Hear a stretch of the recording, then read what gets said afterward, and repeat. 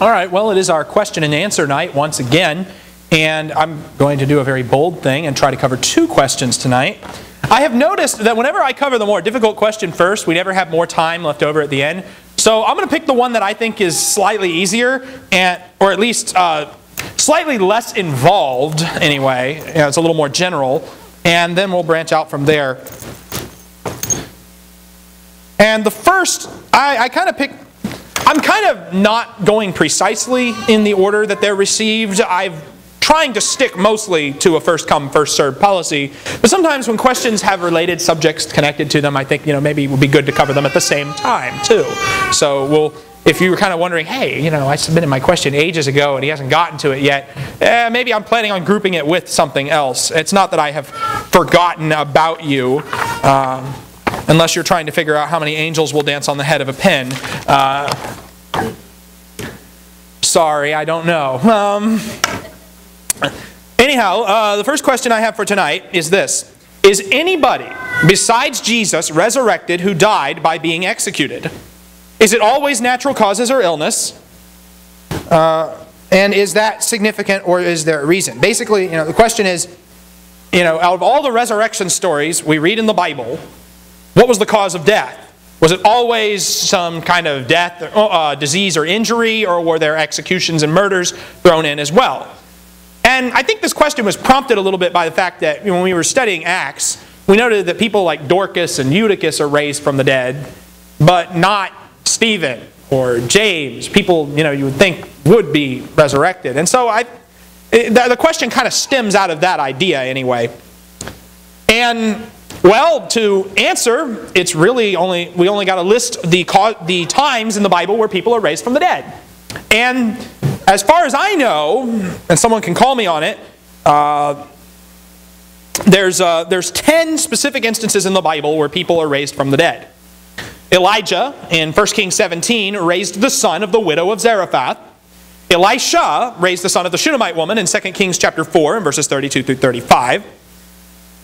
In 2 Kings 13, there's kind of an interesting story where Elisha himself is dead, and they put his body in a tomb, and a few months later, there's a band of raiders that attack another burial party, and they throw the body of the guy they're burying into Elisha's tomb.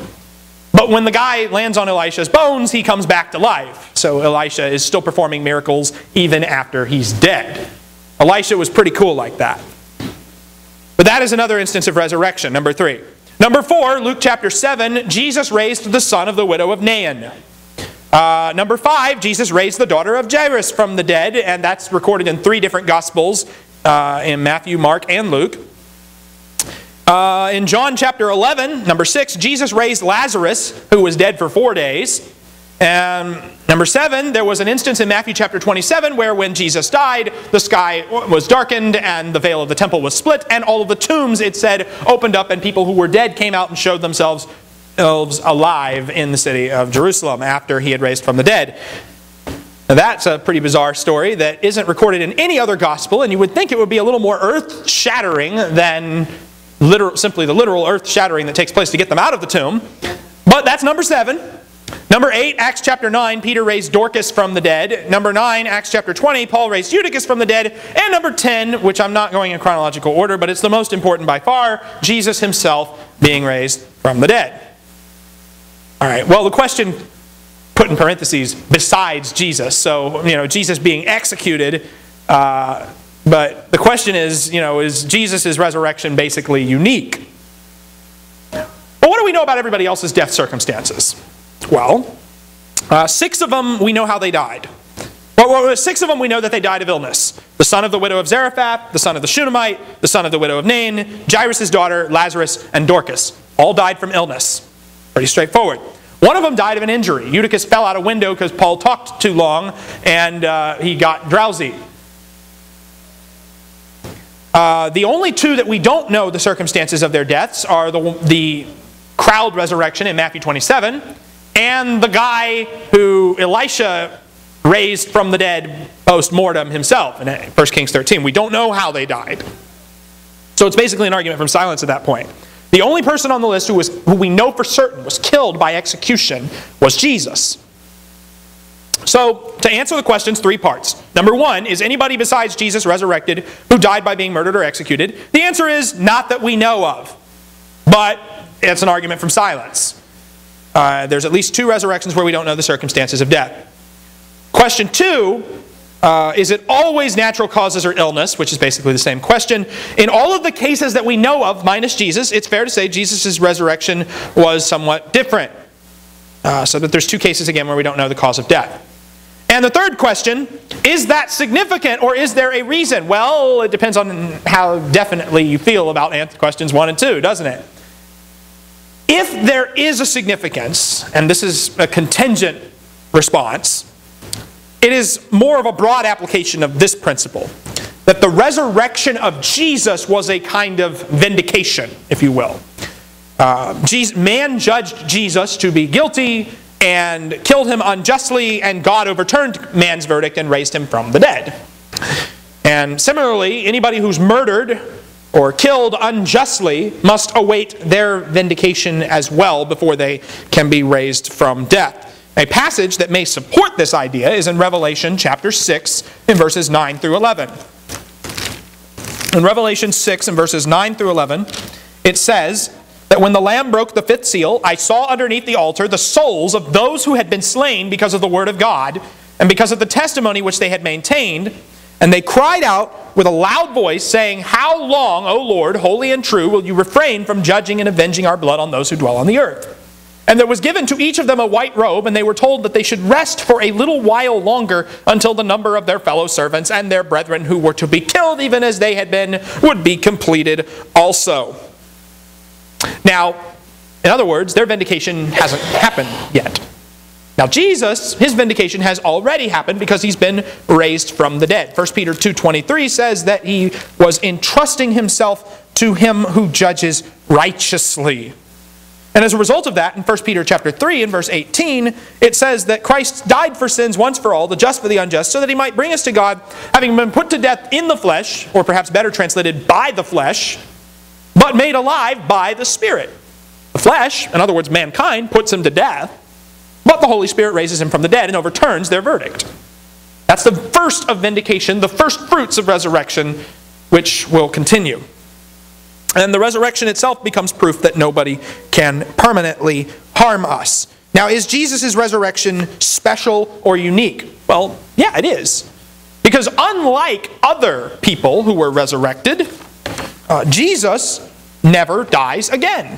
In Romans chapter 6, it says, in verse 9, that we know that Christ, having been raised from the dead, is never to die again. Death no longer is master over him. And again, in Revelation chapter 1, whenever Jesus appears to John, Revelation chapter 1 in verse 18, it says, I am the living one, I was dead, and behold, I am alive forevermore. I have the keys of death and of Hades. That is the thing that sets Jesus apart from all of the other people in the Bible who are resurrected. You know, the widow's sons, the guy who Elisha raised, Lazarus, all of them eventually die again. They are still mortal. They haven't really been resurrected in the same way that Jesus was. Jesus, by contrast, was raised from the dead, and he's not going to die again. He leaves his grave clothes behind, as opposed to Lazarus, who comes out with his grave clothes. And he goes on to become Lord of the dead and of the living. So that's basically the bottom line on it. Now, I don't know if the dichotomy between dying of sickness and dying of murder is part of that. Could be, but it's not clear. So, anyhow, that's the answer, at least as far as good as I can get to the question. It's just basically, we don't really know for certain, but here's a couple of ideas to think about. Any comments or questions on that particular set of questions? Okay, well, that was one question. We got through one question in like record time. All right, second question, and this one I think, actually the answer is pretty straightforward as well, but I want to spend a little more time on it because of kind of how it keeps coming up in society. And this question is, how do you explain people seeing things, or people that appear and they know that they have died, which I assume is talking about the kind of the near-death experiences that people have had. You know, people die on the operating table and they have a vision of heaven or of angels or something like that. Well, I had to do a little research to, I guess, get more of these claims. So here's what I'm going to do. I'm going to just kind of, I don't know if I'm going to read all of these because there's a lot of them, but I'll just put it this way. You want to make a lot of money, and I have the ultimate get-rich-quick scheme. So, if you want to make a lot of money and you have no integrity, you can do this. Write a book that says that you died and went to heaven. You'll sell 1 million copies, and you'll make $1 million. It's very, very easy. Because that's what everybody does. And Don Piper, 90 Minutes in Heaven, a true story of death and life. As he is driving home from a minister's conference, Baptist minister Don Piper collides with a semi-truck that crosses into his lane. He is pronounced dead at the scene. For the next 90 minutes, Piper experiences heaven, where he is greeted by those who had influenced him spiritually. He hears beautiful music and feels true peace. Back on earth, the passing minister who had also been at the conference is led to pray for Don. Even though he knows the man is dead, Piper miraculously comes back to life, and the bliss of heaven is replaced by a long and painful recovery. For years, Piper kept his heavenly experience to himself. Finally, however, friends and family convinced him to share his remarkable story. I'm reading a lot. Some of these I'm going to read the book description that you can find on Amazon just to kind of give you the idea. So just bear with me on that. Published in 2015, Christy Wilson Beam, Miracles from Heaven, a little girl, her journey to heaven and her amazing story of healing. Annabelle Beam spent most of her childhood in and out of hospitals with a rare and incurable digestive disorder that prevented her from ever living a normal, healthy life. One sunny day, when she was able to go outside and play with her sisters, she fell 3 stories head first inside an old hollowed-out tree, a fall that may well have caused death or paralysis. Implausibly, she survived without a scratch. While unconscious inside the tree, with rescue workers struggling to get to her, she visited heaven. After being released from the hospital, she defied science and was inexplicably cured of her chronic ailment. From an interview that she gave, it was really bright, and I sat on Jesus' lap, and he told me, whenever the firefighters get you out, there will be nothing wrong with you. Annabelle recalled, and I asked him if I could stay, and he said, no, I have plans you need to fulfill on earth that you cannot fulfill in heaven. And here's just a few others in here. Mary C. Neal, To Heaven and Back, a doctor's extraordinary account of her death, heaven, angels, and life again, a true story, 1999. Of course, it's a true story if you market it that way, right?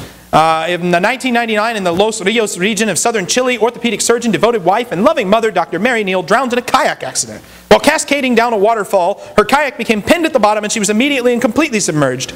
Despite the rescue efforts of her companions, Mary was underwater for too long and as a result, died.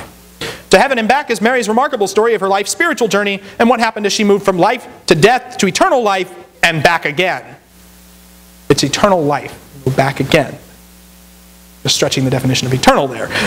Detailing her feelings and surroundings in heaven, her communication with angels, and her deep sense of sadness when she realized it wasn't her time, Mary shares the captivating experience of her modern-day miracle.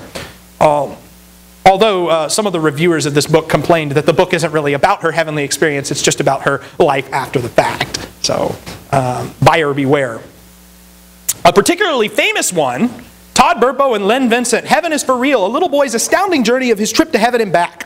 I actually have this one in my office. A young boy emerges from life-saving surgery with remarkable stories of his visit to heaven. Heaven is for Real is the true story of the 4-year-old son of a small-town Nebraska pastor who during emergency surgery slips from consciousness and enters heaven. He survives and begins talking about being able to look down and see the doctor operating and his dad praying in the waiting room. The family didn't know what to believe, but soon the evidence was clear. Colton said that he met his miscarried sister, whom no one had told him about, and his great-grandfather, who died 30 years before Colton was born, and then shared impossible-to-know details about each. He describes the horse that only Jesus could ride, about how really big God and his chair are, how the Holy Spirit shoots down power from heaven to help us, told by the Father, but often in Colton's own words. The disarmingly simple message is heaven is a real place, Jesus really loves children, and be ready, there is a coming final battle. This work actually is unique in some ways because it has also spawned a movie, and they're writing a sequel because apparently Todd Burpo doesn't have enough money. But my personal favorite, slightly less well known, but my personal favorite account is this one, Kevin and Alex Malarkey. No, don't laugh, that's their names. Don't make fun of people's names, that's not nice. Published in 2014, The Boy Who Came Back from 2014. Now, well, that's probably a different edition number. I don't know why I wrote 2014. The Boy Who Came Back from Heaven, a remarkable account of miracles, angels, and life beyond this world. In 2004, that's the real date, okay, Kevin Malarkey and his 6-year-old son Alex suffering a horrific car accident. The impact from the crash paralyzed Alex, and medically speaking, it was unlikely that he could survive. I think Alex has gone to be with Jesus, a friend told the stricken dad. But 2 months later, Alex awoke from a coma with an incredible story to share of events at the accident scene and in the hospital while he was unconscious, of the angels who took him through the gates of heaven itself, of the unearthly music that sounded just terrible to a 6-year-old, and most amazing of all, of meeting and talking to Jesus. The boy who came back from heaven is the New York Times best-selling true story of an ordinary boy's most extraordinary journey. As you see heaven and earth through Alex's eyes, you'll come away with new insights on miracles, life beyond this world, and the power of a father's love. Now, why do I pick that one as my personal favorite? Because of what happened in January of this year. In January of 2015, Alex Malarkey wrote the following open letter to Christian publishers. He said, "Please forgive the brevity. Because of my limitations, I have to keep this short." He's quadriplegic as a result of his injury. "I did not die. I did not go to heaven. I said I went to heaven because I thought it would get me attention. And when I made the claims that I did, I had never read the Bible. People have profited from lies and continue to. They should read the Bible, which is enough. The Bible is the only source of truth. Anything written by man cannot be infallible. It is only through repentance of your sins and a belief in Jesus as the Son of God who died for your sins, even though he committed none of his own, so that you may be forgiven. May you learn of heaven outside of what is written in the Bible. Not by reading a work of man. I want the whole world to know that the Bible is sufficient. Those who market these materials must be called to repent and hold the Bible as enough. In Christ, Alex Malarkey." He issues a retraction. And his mother, Beth Malarkey, has also made several public statements to the same effect, which is basically that this whole thing is made up, basically. I really tried not to say Malarkey there.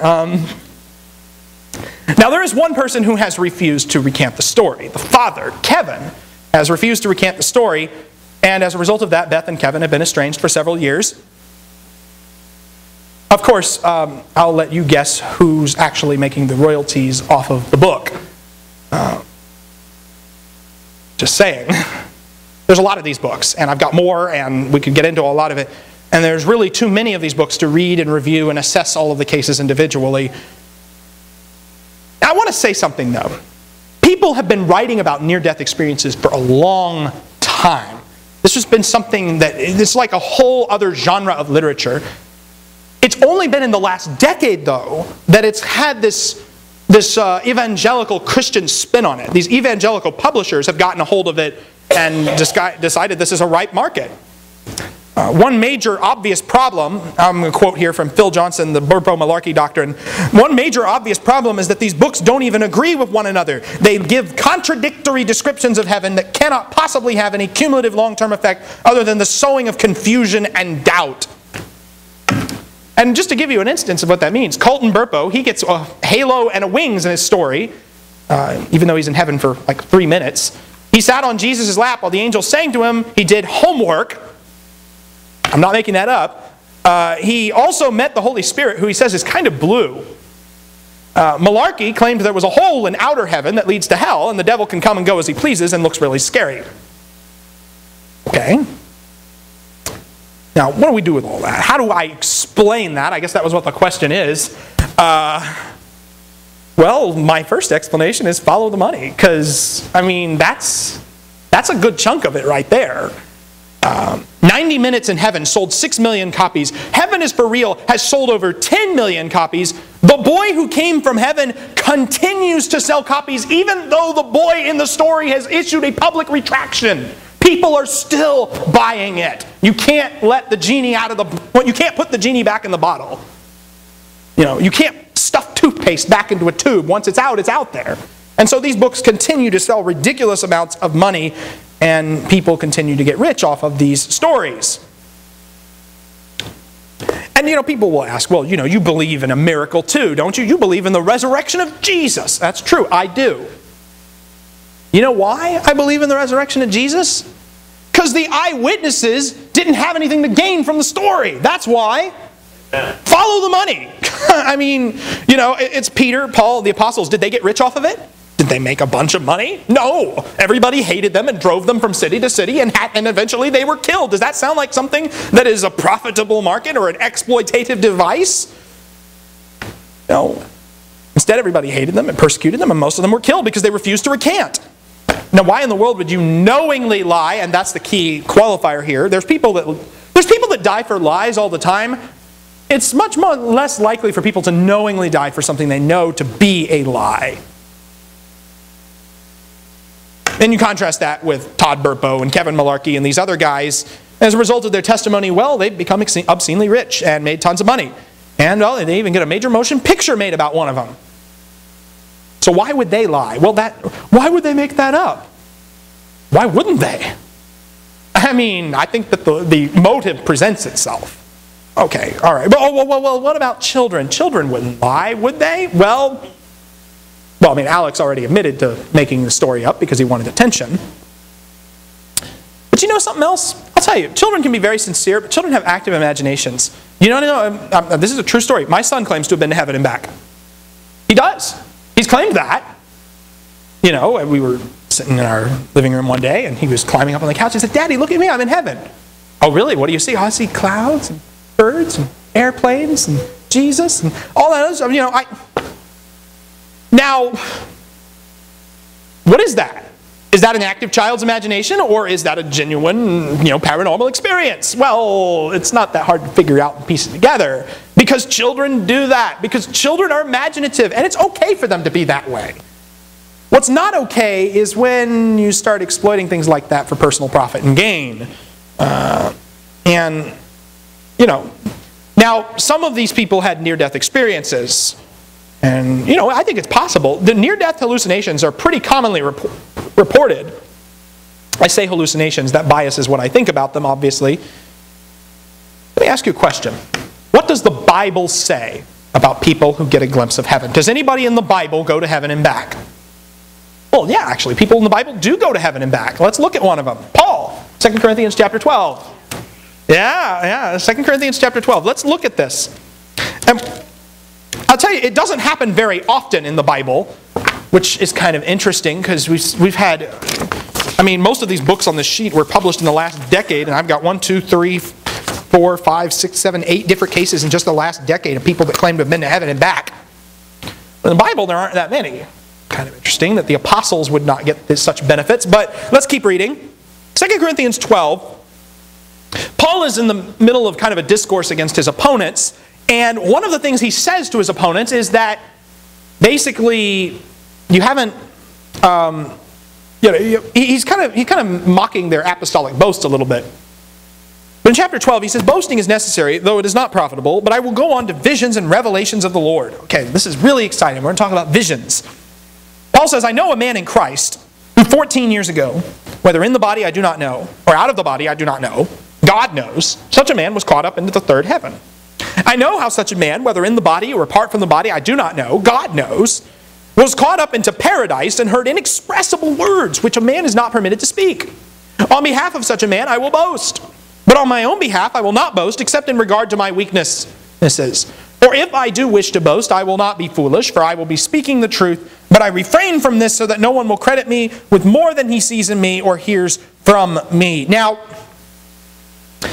we know that in the first century, there were people who were claiming to have visionary experiences and using it to puff themselves up. Colossians chapter 2 and verse 18 talks about, "Let no one keep defrauding you of your prize by delighting in self-abasement and the worship of the angels, taking his stand on visions he has seen, inflated without cause by his fleshly mind." So this is a real problem, and it existed in the first century. Now, Paul talks about a vision, a man in Christ who has a vision, and it becomes clear as we read the story that the man in Christ he's talking about is himself. I don't know why Paul refers to himself in the third person, but he does. And what kind of vision is this? Is this vision, I'm going to throw out some words here, and you tell me which one better fits his vision. Ignorance or knowledge? Knowledge? Do you think knowledge describes his vision? Look at what he says in the vision. "I know a man in Christ, whether in the body I do not know, or out of the body I do not know, God knows. Such a man was caught up in the third heaven. I know how such a man, whether in the body or apart from the body, I do not know."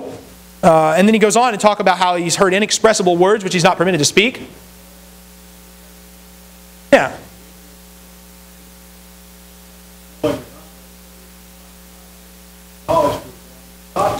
About the only thing he knows is that God knows stuff and that the vision happened, which, I mean, and we can figure out that God knows stuff without having the vision.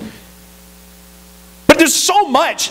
He says, I don't know about this, I don't know about this, I don't know this, and can't tell you the technical specifics. There's a lot of details in this vision. And we read something like this in Paul's story, and we're going like, what, you couldn't give more information than that, Paul? I don't know. I don't know what. He's the one that had the vision, and he doesn't know what its character was. Was it a private vision or a public vision? No. It was a private vision. It's only public because he talks about it here. But Paul apparently hadn't shared this with anybody until now. And he's not, and still not public after the fact, because guess what? What he heard, he's still not allowed to tell you. He heard inexpressible words which a man is not permitted to speak. You got to keep this secret, Paul. You can't tell anybody what's said here. Okay? Was this vision humiliating or exalting? Which one of those? Humiliating or exalting? It was humiliating. Why? Okay, yeah, well, if we assume it's the same as Acts 9, yeah. But we also know what Paul himself says after this in verse 7. Because of the surpassing greatness of the revelations, for this reason, to keep me from exalting myself, there was given to me a thorn in the flesh, a messenger of Satan to torment me, to keep me from exalting myself. Concerning this, I implored the Lord 3 times that it might leave me. And he said to me, my grace is sufficient for you, for power is perfected in weakness. Most gladly, therefore, I will rather boast about my weaknesses, so that the power of Christ may dwell in me. Therefore, I am well content with weaknesses, with insults, with distresses, with persecutions, with difficulties, for Christ's sake, for when I am weak, then I am strong. This is the standard for Paul's visions. Ignorance, not knowledge. Private, not public. Humiliating, not exalting. The thorn in the flesh was a direct result of this vision. And what about the false apostles? Well, the false apostles were doing the exact opposite of that. They were using their visions to claim special knowledge. They were using their visions to boast publicly. And they were using their visions, and they had real visions, but where's their thorn in the flesh? Where is their humiliation to keep them from exalting themselves? I have the same question.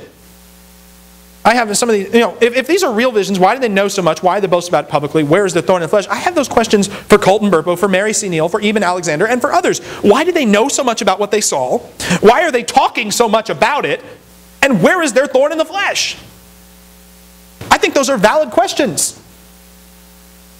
Because the only person on this list who suffers an obvious permanent physical damage in connection with his vision was Alex Malarkey, who we've noted already retracted his statement. He's the one claiming his vision was a lie. I mean, what do you do with that? Any other places in the Bible where people have heavenly visions? Okay, Stephen, well, which immediately what happens afterwards is he gets stoned to death. All right? Who else? Yeah. It wasn't even a transported to heaven vision. It was just something he saw from the earth with heavens open. Right. Anybody else taken to heaven? Taken up into heaven in a vision? Okay, Elijah was taken into heaven, all right. The Apostle John, okay, yeah, that's the other big one in the New Testament we can't forget. The Apostle John is taken up into heaven. I mean, that's how he describes it in Revelation 4. Oh. Yes, Jed? Okay, yeah, that was more of a vision that he had on earth, but yes, he saw the stairway to heaven, the ladder to heaven. In Revelation 4, this is what I was getting at more actually. After these things I looked, and behold, a door standing open in heaven. And the first voice which I had heard, like the sound of a trumpet speaking with me, said, "Come up here, I will show you what must take place after these things." Well, John gets a heavenly vision when he writes Revelation. And, well, you've got the same problems, don't you? It's a vision that is turned into one of the most cryptic and difficult texts in Scripture for a lot of people, because so much of it's not explained for us. John's heavenly visions draw heavily on Old Testament imagery and spend an awful lot of time describing not what's going on in heaven, but what's going down on earth from heaven's perspective. John doesn't really tell us a lot of the details about heaven. When you think about it, he says some things in chapter 21 and 22 about the New Jerusalem coming down from heaven, and he talks a little bit in Revelation 4 about the throne of God. he who was sitting on the throne was like a jasper stone and sardius in appearance, as that's the only description he gives of God who sits on the throne himself. Much more detail is devoted to the surroundings, as is typical in Old Testament throne scenes. And there's stuff in the vision of Revelation that we don't know what was said. Revelation 10:4, the 7 peals of thunder had spoken. I was about to write. I heard a voice from heaven saying, seal up the things which the 7 peals of thunder have spoken, and do not write them. John couldn't tell you everything he heard in his vision. And it's amazing how many people think that they know what the 7 peals of thunder said, even though John wasn't allowed to write it down. That's pretty impressive. Okay, so here's what I am trying to figure out. And this is why I think that this is my difficulty with this. Why is it that when John and Paul, the apostles, have heavenly visions, they're persecuted and they can't tell you all the details? But when all these other people who coincidentally make a lot of money off of their heavenly visions have heavenly visions, then it's their daddies that hear everything, publish the story, and get rich. Well, something about that situation doesn't quite add up. Does it add up to you? Okay, all right. But Wayne, aren't you being unfair to people? Aren't you being unfair to people's credibility? What if somebody genuinely was sincere in the experience that happened to them? And sometimes people really are sincere about their experiences, aren't they? You can't just slap them down for that. So let's just imagine for a second. Let's pretend that at one of these near-death experience, heavenly visions actually happened. For the sake of argument, let's just assume that one of them actually took place. What does it change? Does it? It doesn't change anything. We are an angel heaven preaching to you the gospel, and that which we have preached, let him be anathema. Exactly. Galatians chapter 1 and verses 6 through 9. Paul says, I am amazed that you are so quickly deserting him who called you by the grace of God for a different gospel, which is really not another, only there are some who are disturbing you and want to distort the gospel of Christ. But even if we or an angel from heaven should preach to you a gospel contrary to what we've heard, or what we preach to you, he is to be accursed. I don't care if an angel from heaven tells you this. Don't listen to him. You're supposed to follow what we've already taught you. Jeremiah chapter 23 is instructive in this principle too. Jeremiah lived in a time of a lot of false prophets, and what does he say about this? In verse 25, he says, I have heard what the prophets have said who prophesy falsely in my name, saying, I had a dream. I had a dream. How long? Is there anything in the hearts of the prophets who prophesy falsehood, even those prophets of deception of their own heart, who intend to make my people forget my name by their dreams which they relate to one another, just as their fathers forgot my name because of Baal? Okay, but does Jeremiah deny that they're having these dreams? Keep reading. Verse 28, the prophet who has a dream may relate his dream, but let him who has my word speak my word in truth. What does straw have in common with grain, declares the Lord? Is not my word like fire, declares the Lord, and like a hammer which shatters a rock? Therefore, behold, I am against the prophets, declares the Lord, who steal my words from each other. Behold, I am against the prophets, declares the Lord, who use their tongues and declare the Lord declares. Behold, I am against those who have prophesied false dreams, declares the Lord, and related them and led my people astray by their falsehoods and reckless boasting, yet I did not send them or command them, nor do they furnish this people the slightest benefit, declares the Lord. You see what Jeremiah is saying? Saying, number one, their dreams are false. Number two, even if their dreams were true, so what? The prophet who has the dream can relate his dream, but you still have to relate the word of the Lord. They don't give the people any benefit. There is no benefit in claiming a dream visionary experience apart from the Bible. Because we have no way of verifying it. We have no way of trusting it. Even if it really happened, none of us would have any means by which to evaluate it or consider it canonical. And therefore, it doesn't really help anything. We know that if it contradicts what's in the Bible, it's not truth. Deuteronomy 13 condemns any prophet or dreamer of dreams who gives you a sign or wonder, and the sign or the wonder comes true concerning which he spoke to you, saying, let us go serve other gods whom you have not known, and let us serve them. What does he say to do? Verse 3, you shall not listen to the words of that prophet or that dreamer of dreams, for the Lord your God is testing you to find out if you love the Lord your God with all your heart and with all your soul. Now, there again, Deuteronomy acknowledges the possibility that some false prophet would show up, have a dream, and it would come true. And he would predict something that would come true in the future. Guess what? if he's telling you to go serve other gods, you still don't listen to him because he's wrong. The Lord is testing you. Don't trust him. So here's what the bottom line is. The Bible doesn't deny that people have visions. I've seen Christians try to make this huge apologetic argument that there's no way God could ever speak to anybody today. We don't need to prove that. Burden of proof is on the person that had the vision. And for that matter, it doesn't change anything. The only thing the Bible does say about it is that these visionary experiences are not a substitute for what God has said. So I won't deny such experiences are possible. But I think I can be forgiven my blatant skepticism of book writers whose heavenly visions are not consistent with the Bible nor each other, but only with their pocketbooks. There's one other factor in all of this, and that is people really do have near-death experiences. And they'll report things like, seeing the light at the end of the tunnel, or the soul leaving the body, the out-of-body experience, the feeling of inner peace. The experiences aren't all universal. Some report more negative emotions, and some people even report emotions bordering on suicidal. Now, I'm not a medical expert, so I can't comment informedly on medical matters. I can only list a bunch of possibilities that have been proposed and tell you that they're out there. But there are numerous positive physiological explanations for what happens at death. Some think it's a dissociative defense mechanism that the mind engages in when the body is in extreme danger. Some people cite limbic lobe syndrome as a release of endorphins into the brain. There's various chemicals. There's a paper published in the 90s that suggested that ketamine, the intravenous injection of ketamine, is capable of reproducing all of the features of the near-death experience, which are commonly described in the most cited works in the field. That's a paper by a guy named Carl Jansen. Another paper suggests serotonin had a role to play. Another suggested a release of DMT, which is an acronym for chemical I can't pronounce.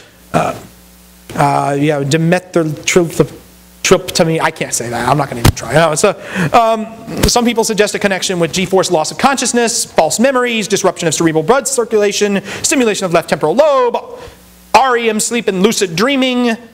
The list goes on and on and on. And these are all different things, and maybe there's more than one. I don't know. That's not an exhaustive list, and I don't have the know-how to evaluate such claims. Let me ask you a question. Does a purely physiological explanation rule out divine intervention? Not necessarily. The Lord made the body. If somebody has sees a light at the end of the tunnel while they're on their deathbed, well, it's partly because of the way the Lord made the body and programmed it that way. So He made the body. He can do what He wants with it. If God speaks to people in dreams, like He does throughout the Bible, theoretically He could speak to people in dissociative states. I don't know why He would, but I've never had a visionary experience of any kind. But I have the Scripture. And Scripture is what's needed for life and godliness. God has given us all that we need for life and godliness. And we can't change what the Bible says just because we perceived a visionary experience. Even if we were sincere in that experience, we can't change what the Scripture teaches about basic subjects like salvation in Christ and the nature of God's people and all that.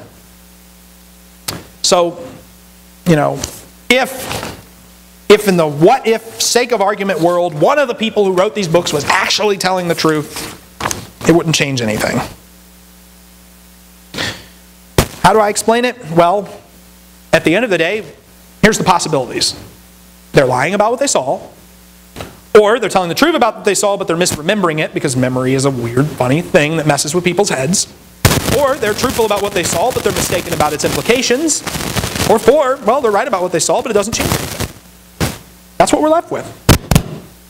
Okay, is that supposed to do that?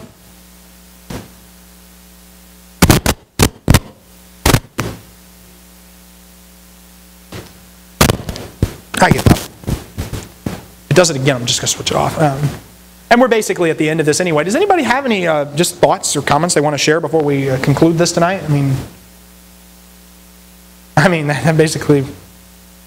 That's basically all I have to say on the matter. I realize that maybe that's not the most edifying subject to discuss for everybody, but this is out there, and if somebody submitted the question, so somebody's wondering about it.